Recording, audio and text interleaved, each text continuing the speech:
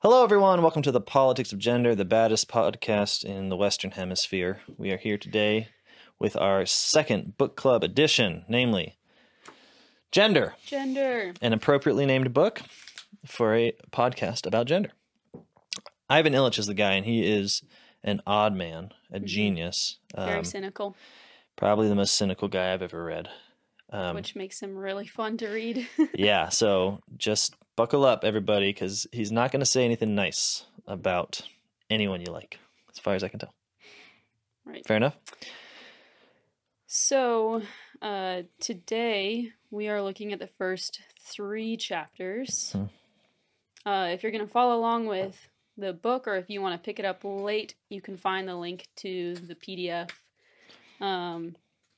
And then we'll pick up the next 3 chapters, the next podcast, and then end with the last one for our last one. That's right. So that's what we're doing today. He begins chapter 1, Sexism and Economic Growth, with the maybe paradoxical assertion that with more economic growth, we get more sexism, which doesn't seem to be obvious. No, yeah. You can tell that he enjoys poking people and watching them squirm. Yeah. So the first chapter, he sets out his basic premise, which is that, and then pretty quickly on, where does he say it?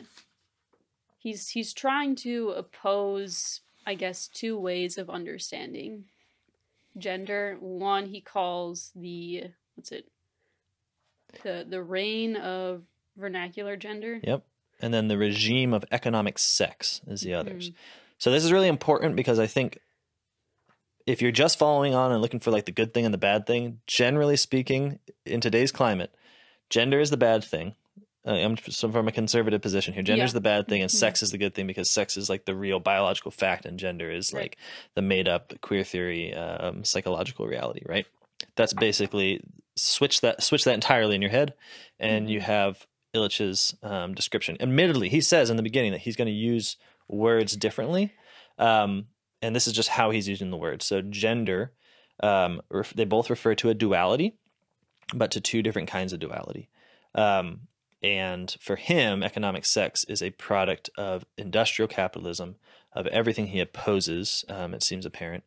Whereas vernacular gender is his attempt to describe a world that was deliberately destroyed, or a way of relating man and woman that was deliberately destroyed in order to make way for economic sex.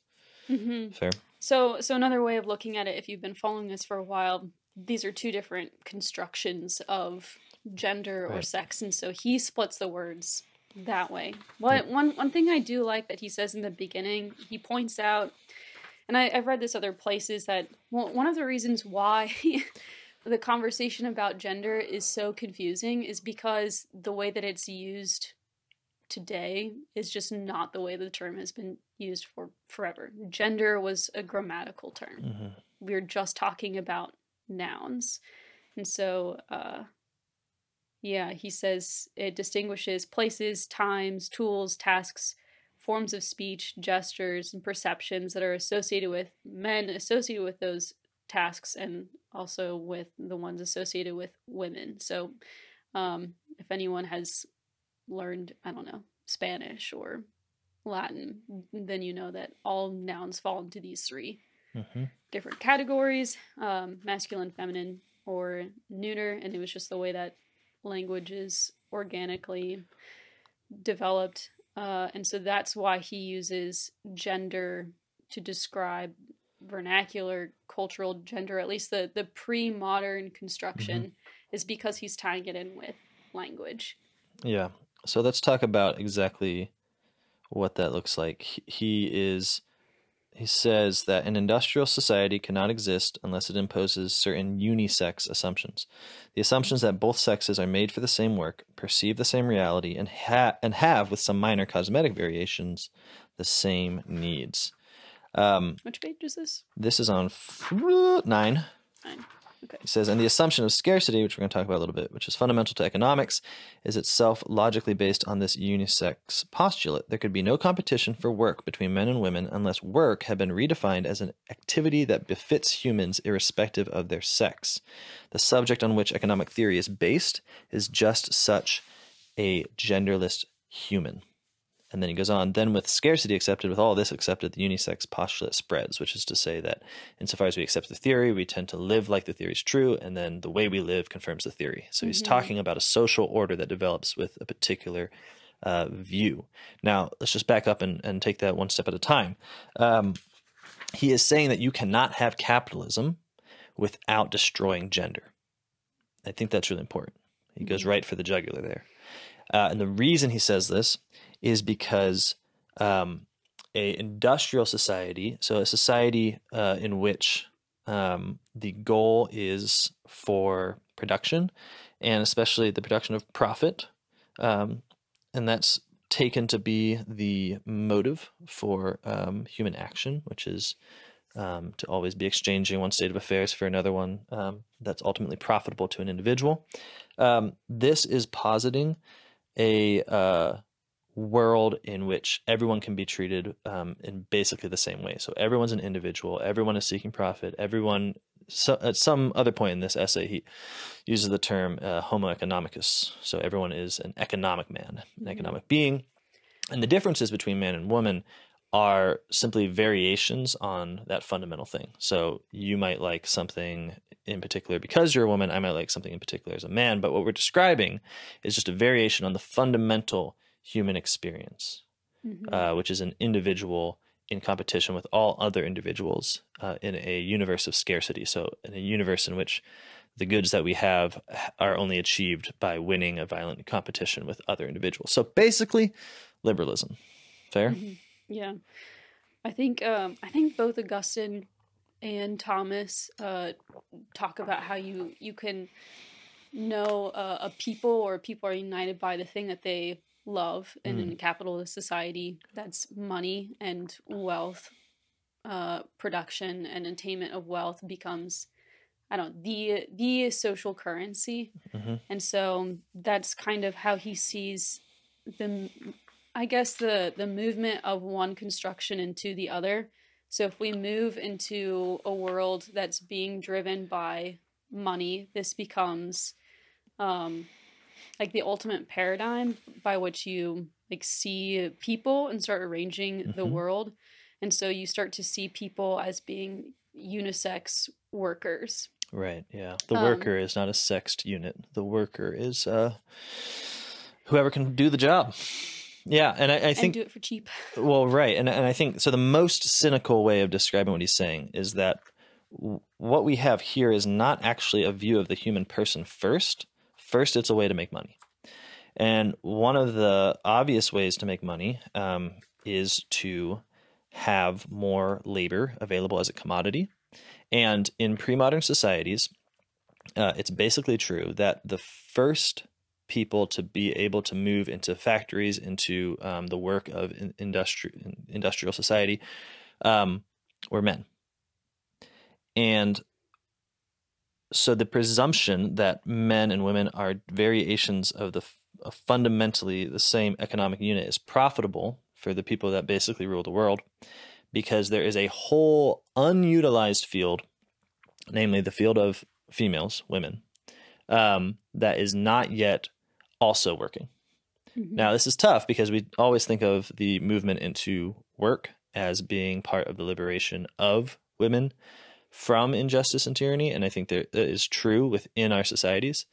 But what Illich is pointing out is the very movement into capitalism to begin with is one in which we try to redescribe the human person, whoever he is, whoever she is, as fundamentally a worker whose labor is a commodity, which can be bought, sold, exchanged.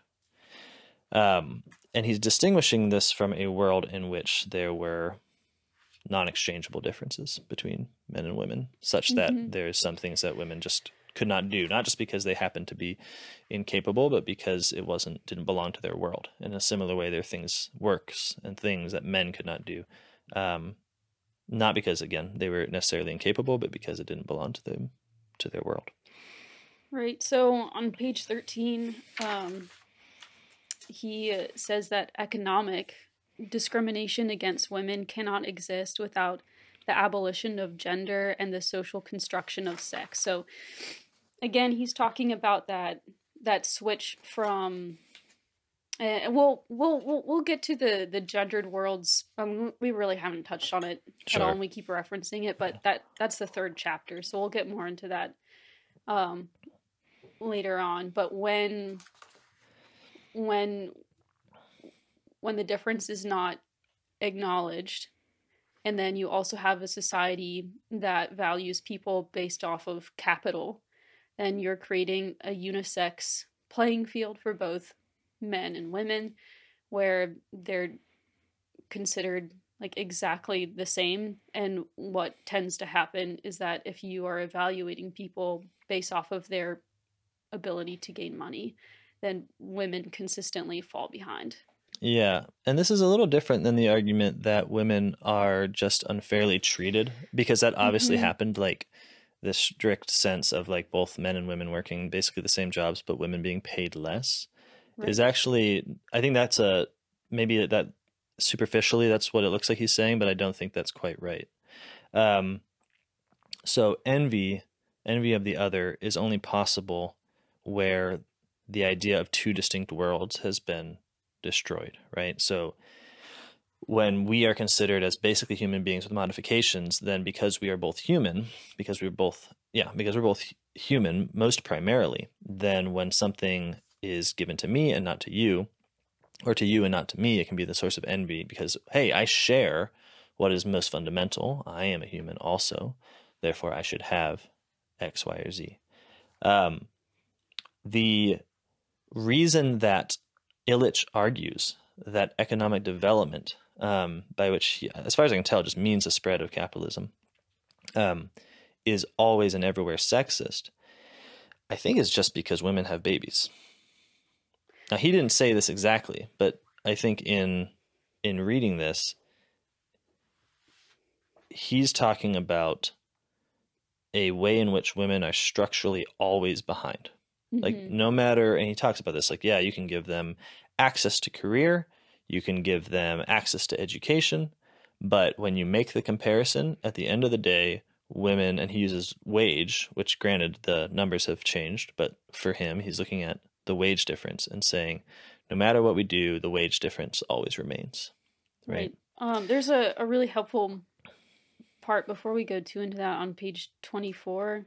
I don't know, now we're kind of moving into the second chapter at this point. We might just kind of go back and forth. Yeah. There's still some good parts in chapter 1. That's helpful. But yeah, so like what you were saying, he says, today the law keeps all curricula and careers open for women. But in 1880, many of both were closed to them. Today, women averagely spend 28 years in employment. In 1880, the average was 5. These all seem like significant steps towards economic equality until you apply the one measuring stick that counts. The median yearly earnings of the average full-time employed woman still hovers around a magical ratio 3 to 5 of a man's average earnings. And then he goes on and gives some other stats. So I remember when I was reading this, I was just trying to understand like what exactly he was saying, especially because I was aware, like, this is like written a while ago. Yeah. Probably the numbers are outdated. Yeah. And probably there was a lot more disparity between like the wage gap between men and women that has been remedied. But like we also know that there is a significant wage gap still, but usually what you hear people on the right insisting is like, well, women just are choosing different careers than men and they're not as high paying. Right. So that adds to the wage gap. Or a lot of the like highest CEO positions just absolutely drain your life away and you have to just give your entire life and all of your hours over to this. Yeah. And most women don't actually desire that lifestyle, so that adds to it. And then if you also have maternity leave, right, or if you have children, or if you want to be a stay-at-home mom, so like here's all these extra I guess, additions to the data that we can say, okay, well, like this isn't actually sexist. Right. But I think what Illich is getting at is that if we're living in a unisex world and your value in the way that I guess like the economy looks at you is by money, that is the one measuring stick that counts. So you might have all these factors as to why women aren't making as much, but like the point is, if that's the measuring stick that counts, then women are always going to be behind. Right. We're judged for all those reasons. We're judged by the society that we're in. And our society definitely judges us according to making money. Mm-hmm. And the point is that you could argue, well, yeah, but women want to have babies as well as make money, so this sort of balances it out. But that's exactly, I think, what Illich is saying. Yeah. Namely that, okay, right. So within a society in which the economic human being goes forth to profit, to make money by selling his labor as a commodity, insofar as that is a social goal, and that's a description of who we are, then women are always ineffective men, in the sense that they perform, they don't attain the goal as well. So maybe the way that they don't attain the goal as well is because they just pick a different job that isn't as high paying, right? Maybe the way they don't perform as well is they do pick a same job, but they take time off to have kids or whatever it is. Maybe the way they don't perform as well is they just stay at home to be a mom. But the point is that in any case, they're not performing as well. In any case, and this is important, because as economic growth continues and as it more fully envelops the entirety of a society, those differences become greater and greater points of friction, of competition, because then it seems like, okay, I am a human being, I'm Homo economicus, just like this guy, but I have this other thing, namely the desire to have a child, and to do it, I have to sacrifice what is most fundamental and most valued within society, right? And so then even, and you see this right now, even child rearing becomes a sort of personal, individual choice that you make, and you have your child, and then you do it in such a way that you can get back to work, which is the real stuff. And that's what's really valued in society. And we would be silly to deny that that's a pressure that all women seem to feel, at least within this country. Yeah. So if that's your value, if you have other desires like having children, your worth is still, you can still attain it, but it's just going to be a lot more work for a woman because she has to raise a child. And his point right in the first chapter is that there's no point of comparison with pre-modern societies because they don't have the same goals. So for instance, it's not that women weren't also having children and suffering that and delaying various things they wanted because of that. This is not supposed to be a kind of rosy image here. The point is that those women are being posited as occupying a world that is closed, in the sense that it really is just occupied by other women. That there is such a thing as being a woman that isn't a variation of what it means to be a man, and that this is a life with its own fulfillments, its own disappointments.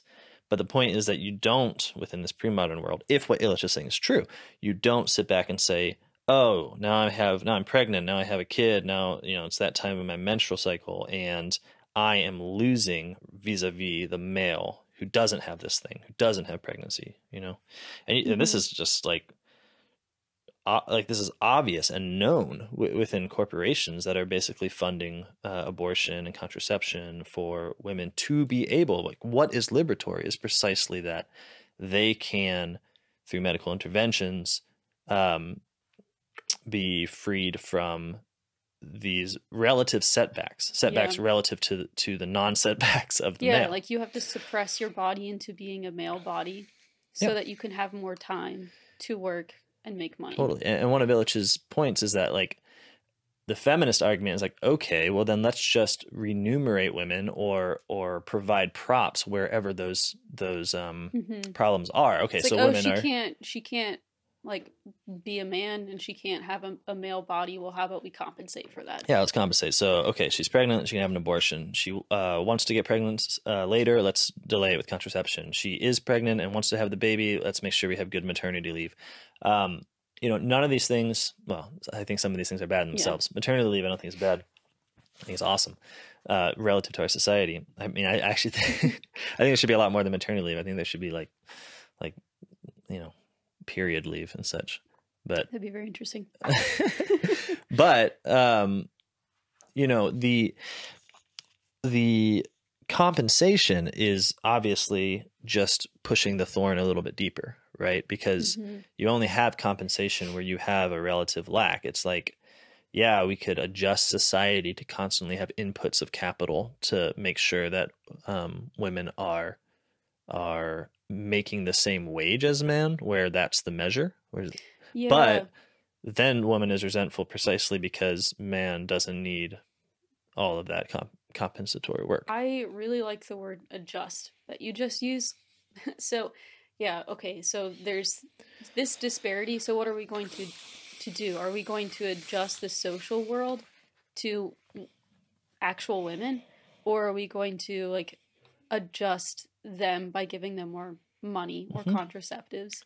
And I think that's probably a more helpful way to understand what the gendered world is.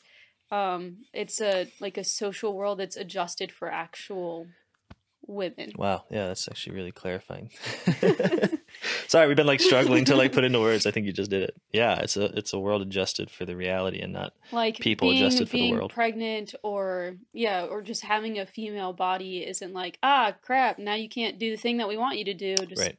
Pause. Right. Like this is part of the system of and gendered existence. And it's really tough because we do live in our world, right? As much as some of us would like to occupy medieval France or whatever, we're here. And so it's very hard to say, like, to imagine an existence in which having children is not viewed enviously vis-a-vis someone who's not having children. But the assertion that Illich is making is that really existed, where not even the desire to compete was there, like fields of competition. Okay, I'm going to back up a little bit. Illich, he's all not about scarcity.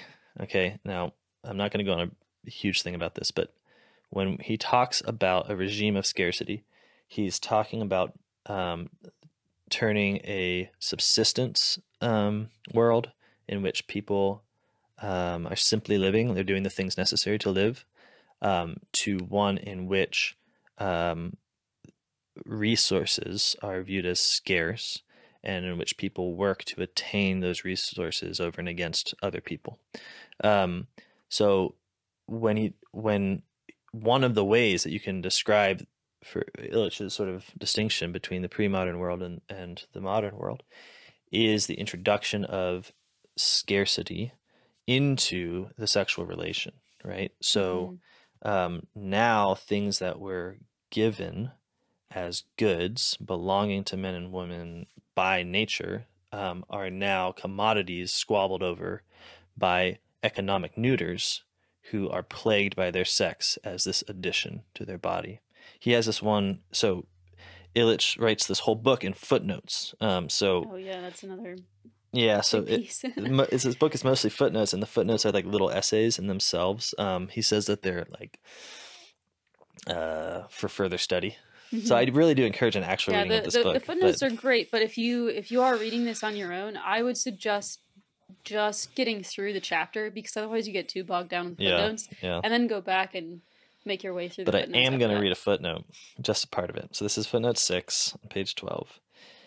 He says, the contemporary, genderless, possessive individual, the subject of the economy, lives by decisions based on considerations of marginal utility.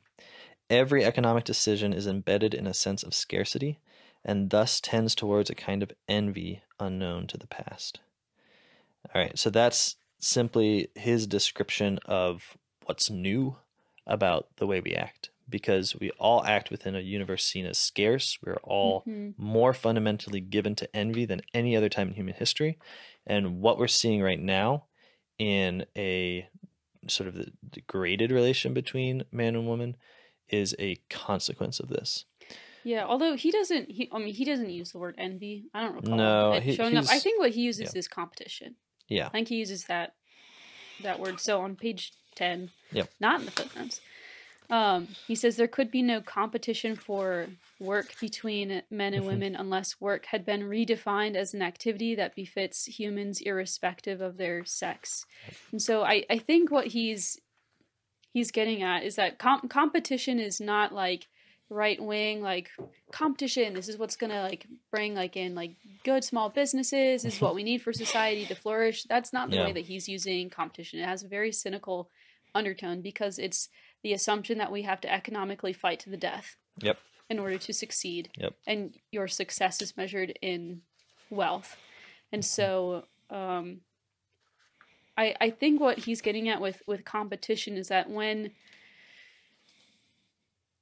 you put men and women on the same exact playing field in a unisex world, and then you tell them that resources are scarce and they have to compete, and then the tension that exists between men and women is not the tension of like the dance that we'll see later on in chapter 3, but it's a like a fight to the death.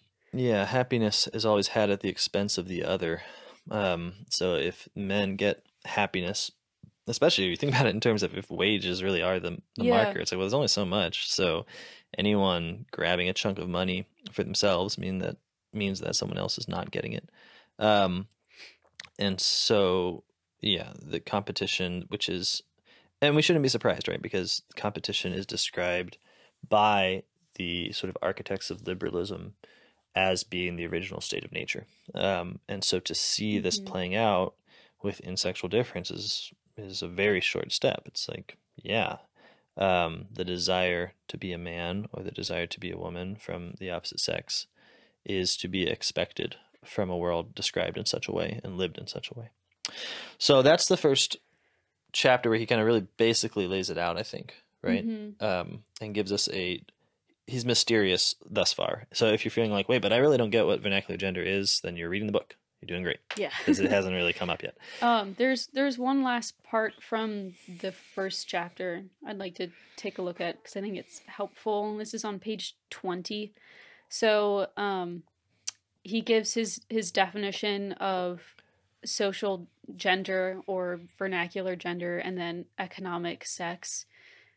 And it's still kind of confusing, so I think it's just helpful to read and then look at it, and then we can move on a little bit past that. So he says, by social gender, I mean the eminently local and time-bound duality that sets off men and women under circumstances and conditions that prevent them from saying, doing, desiring, or perceiving, quote, the same thing, end quote.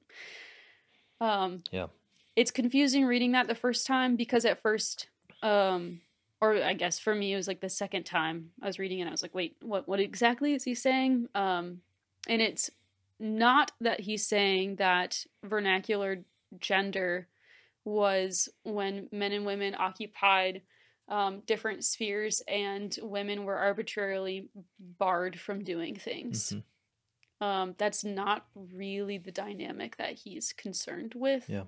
Like he knows that has happened, but when he's describing vernacular gender, that's just like not the subject that he's really talking about. Maybe a positive way to put what he's saying is that vernacular gender is the attempt, the human attempt to have peace between man and woman.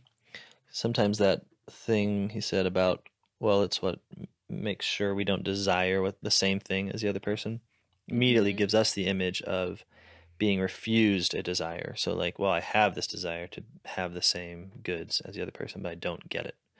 And this is proper to liberal regimes because our view of justice is essentially fairness. I was speaking about this with you earlier, that if you look at any typical complaint prior to modernity of like an offended woman, the argument that she makes is to justice, that her sex has been wronged in some way.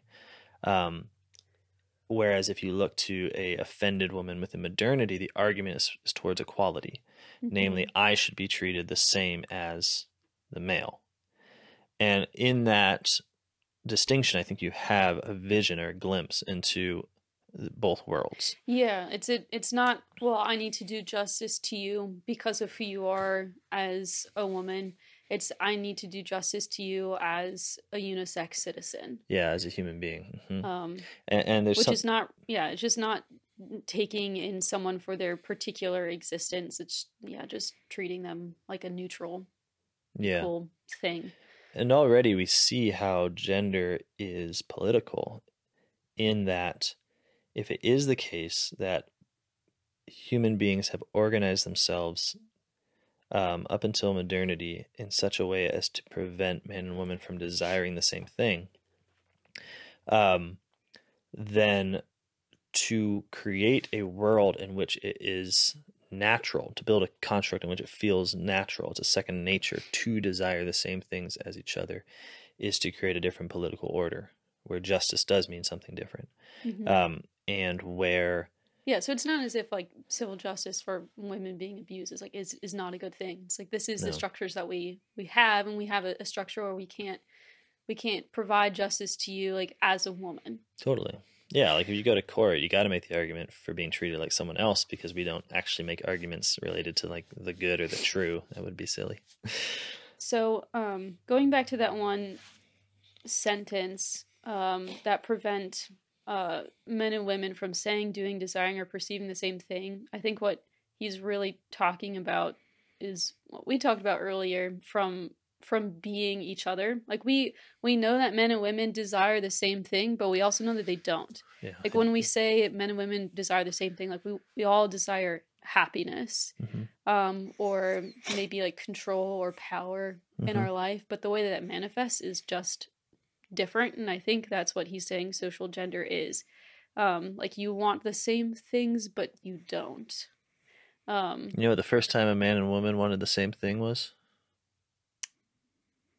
No. When they both ate the apple.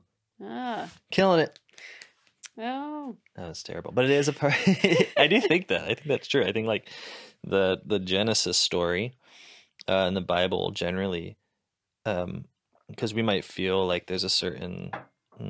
Well, it's not really like that you want the same thing. It's like it's being the same. Well, yeah, René Girard calls this metaphysical desire. It's when you actually want the being of the other person because your own has become in doubt, like whether you really are living, whether it's not in fact that other person that's really living, and you want to somehow get at their being. That's how René Girard describes envy. And, you know, if you look at the Garden of Eden story, and you have a sort of original male-female difference, it's the fall happens in and through that difference being put aside, and both envying something that exceeded them, namely the desire to be like gods. We don't need to go there, though, because that would be quite a theological term for now. But we could talk about the priesthood for a short sec. Do it. I think when we're trying to understand what he's talking about, thinking about how the modern world is not able to comprehend the priesthood at all. Yeah. Makes perfect sense of it. Or like why, like I as a woman, like I love theology. I have no envy for the priest. I do not want to be a priest. Like I appreciate the male fraternity greatly. Like I think priests are awesome, but I don't want to be a part of that world. And I think that's kind of incomprehensible to a lot of people. Like I know, like I'll like talk to extended family who are Protestant, and then the response is like, oh, like so like you want to be like a priest or a minister. No, I do not. Because I know that I don't want to be a man. Yeah, it's not a like suppressed desire. It's not a desire in the first place. Yeah, and I think, yeah, in a world that sees people as being unisex, and I don't know, people I don't think they understand that the priesthood is not like a collection of powers and abilities. Like it has to do with who you are, Mm-hmm. like as a spiritual father, and as a woman, I don't desire that. Um, yeah, I think that's one thing that can help put it into context. Yeah, absolutely. Yeah, I think if there's anything that you have so strongly associated with the other sex that you didn't have to like suppress a desire for it, but in fact have never really thought about desiring it, you have an inkling into uh, the reign of vernacular gender. And I think it's important to recognize those moments in ourselves because Illich is not, I don't think he's arguing that like the reign of economic sex, the regime of economic sex has totally destroyed the reign of Yeah, that's why it's confusing vernacular to gender. I read. think that like most things within modernity, vernacular gender is just under siege. It's just like every time that we have an experience of it, we run against the deliberate construct of the human being as an androgynous unit, right? And so we have to sort of either modify our own experience to make it fit, or just compartmentalize it. Like, well, okay, so there's like difference within the private life of boys and girls, and there's a few general things that are belong to each sex, but we know really that those are just not that important, and that when you know get into the fullness of public life, you're all androgynous units, citizens, workers, etc. Okay. Yeah, and I think that comes into a little bit further relief in the second chapter, economic sex. So Yeah. now he's just describing the current situation, and his main thesis is that yeah, with capitalism, with modernity, it's automatically going to be sexist because again, you have your one measure, which is economic success, Mm-hmm. and women are going to be discriminated or just not measure up the same way no matter what. And this is where I remember reading it and like, okay, some of the data is just not up to date anymore. There's more things that you can factor in, but what he does, he divides this chapter into three sections: the reported economy, the unreported, and shadow work. And what he's saying is that here's three areas of the economy where women are discriminated against differently. So the reported economy, he means that which can be measured by the use of money. So that which we can get federal statistics on, that which is taxed, that which is available to economists who are predicting the rise or fall of GDP. So it's all of the legitimate stuff. Yeah. So that's, I mean, we kind of already talked about this in the beginning. That's when he had the quote about how the median yearly earnings of the average full-time woman is still 3 to 5 ratio. Yep. And yeah, he doesn't specifically talk about pregnancy, but again, that idea that time is money, and if you're a woman and you're pregnant, then you don't have time. Yeah, I mean, it's so obvious that it maybe bears repeating because it's when you make labor a commodity, then you're selling your hours. Yeah. Like, okay, I'll give you my hour for $20. Well, that'd be a good job. Give you my hour for $8. That's the way I like it. And when I do, I've made a sort of contractual agreement. The point is that that's sort of the universal vision of the human person from the standpoint of capitalism, which is that labor is fundamentally a commodity available for sale over and against, I think, our experience of work, the dignity of labor, everything the popes have tried to say. Nevertheless, we plow forward with the idea that we have work as like a pile of wood that we sell until it goes away. the more time you have, the more that you can successfully navigate the world, which is why it seems like the ideal would be a single male, because you have the most time. Totally. You don't have to have like contraceptives to keep your body from functioning like a normal body. You just got labor for sale, baby. Yeah, I think that's totally. So if you have more, if you have more time, then you automatically have more money. As soon as you have less time, then you experience discrimination, which I think is his whole argument in this chapter. Yeah, the kind of consequence of which is that if you really want to smash capitalism, you should just get pregnant. But That's not the point.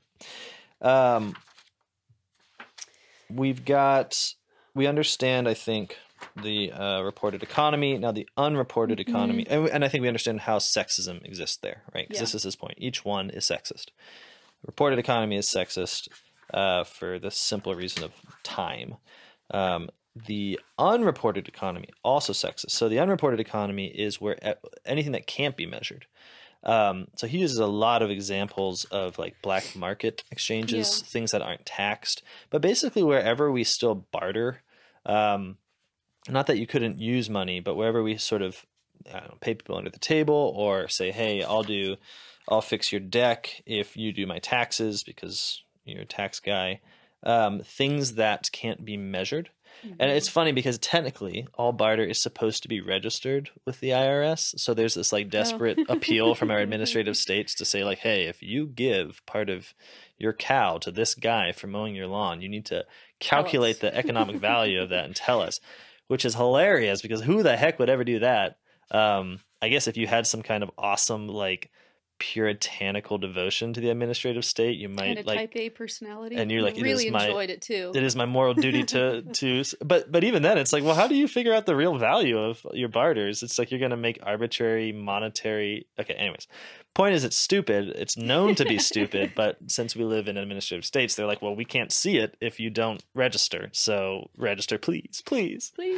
But that's the unreported economy. It's all those things that we just do but don't see. I think his point about that is that within the unreported economy, women tend to be excluded from the desirable jobs in the growing arena of illegitimate work. Yeah. Which I can't really speak to. That's not what my job is. I mean, hard to say. I definitely, people that are going around mowing my lawn tend to be guys. Economy. What's your unreported economy? This? Tutoring. Yeah, sure. I do that. It is a desirable job. It's a nice situation. Yeah. So he says his basic point is that there's just the dream of the regulated economy is that if there is discrimination, we can put all these inputs in to get rid of it. So we can just, have affirmative action. We can increase wages. We can, give free contraception, abortion, etc.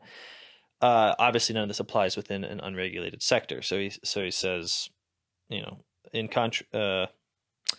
yet in this sector of the market economy where new jobs are created as reported unemployment rises, women might be getting an even worse deal than in the sector the economists' data dragnets can filter and measure. Here, no anti-discrimination or equal opportunity laws apply. In contrast to male moonlighters, drug dealers, and bribe takers whose pursuits are lucrative, if sometimes unlawful, women are left with a shoddy constellation of prostitution, puny extortions, and fencing. I presume fencing does not mean sword fighting in this context, but I wasn't around in the 80s, so what do I know? Women who attempt moonlighting typically wash dishes next door or do typing at home, or more recently cover the night shift on the text composer, which I presume is a computer. Another thing that was kind of helpful for me reading this, I can't remember where he says it. I don't know if it's even in this chapter, is that he's saying that, okay, well, equality can be achieved, and it usually happens with the elites, or maybe you could argue like the upper middle class. Yeah. But for the vast majority of people, this is what he's concerned about, is like what happens like to your like average wage making woman.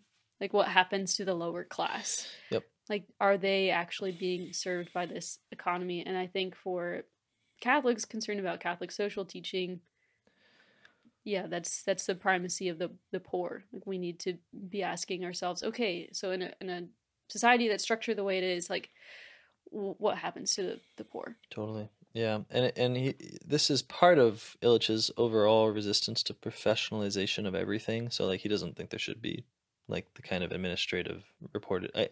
I get the sense that he would like to live in a completely unregulated sort of world, which would obviously have its own problems. But it does seem to me that if women lose in the reported economy because of the time to money ratio, they lose in the unreported economy because by definition it is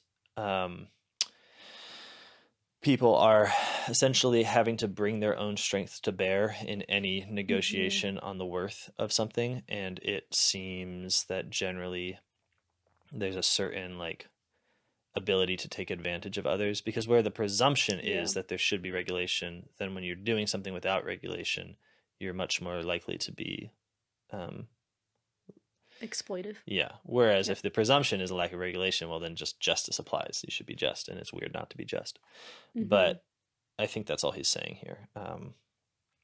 He takes, yeah. But then he moves on, because I think that much is fairly obvious. But what he really wants to talk about is obviously shadow work. Yes. So shadow work is a realm of work that is not actually compensated.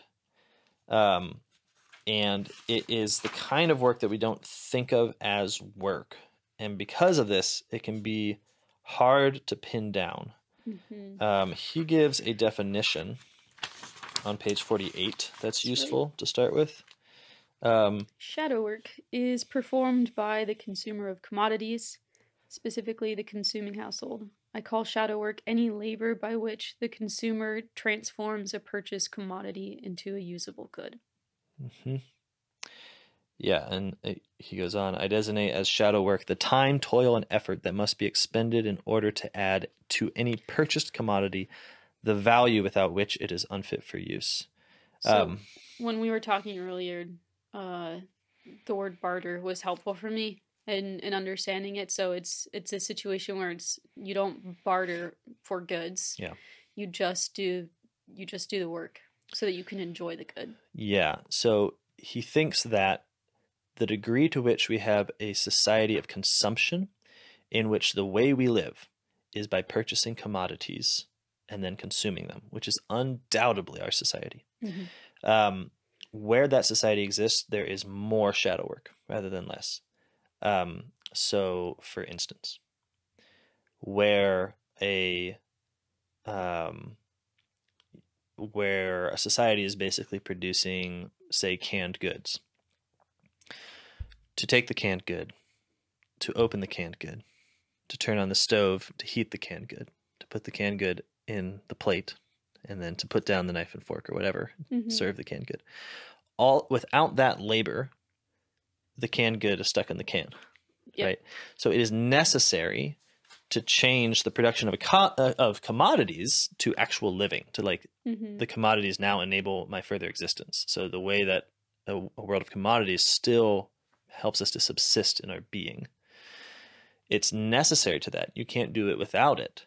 Nevertheless, it's not recognized as part of the industrial process, which is, and I think he's right here, somewhat arbitrarily declared to end once the can is sold.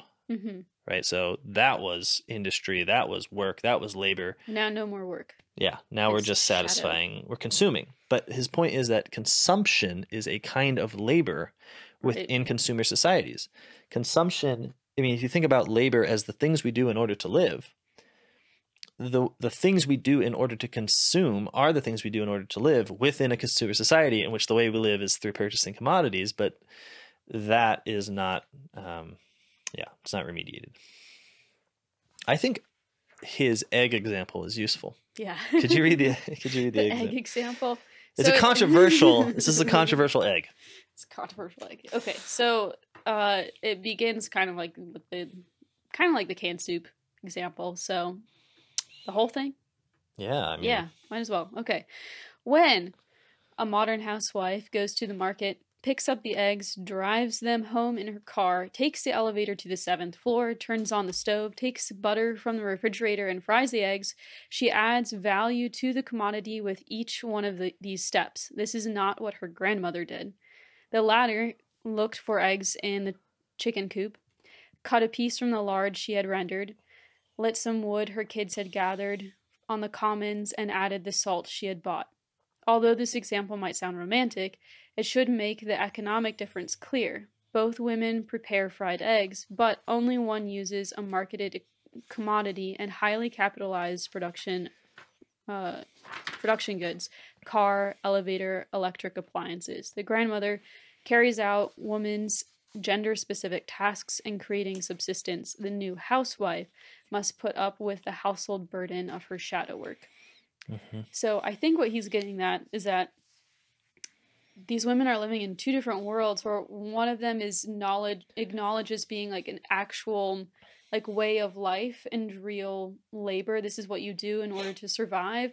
Whereas for the modern housewife, all the shadow work is unacknowledged. Mm-hmm. Like you're adding real value Mm-hmm. to the egg in order to like eat it. Yep. But it's not acknowledged. Yeah, it's not acknowledged by society as being Yep. real work. Yeah. Because So, the only kind of labor that's valuable in today's society is wage labor.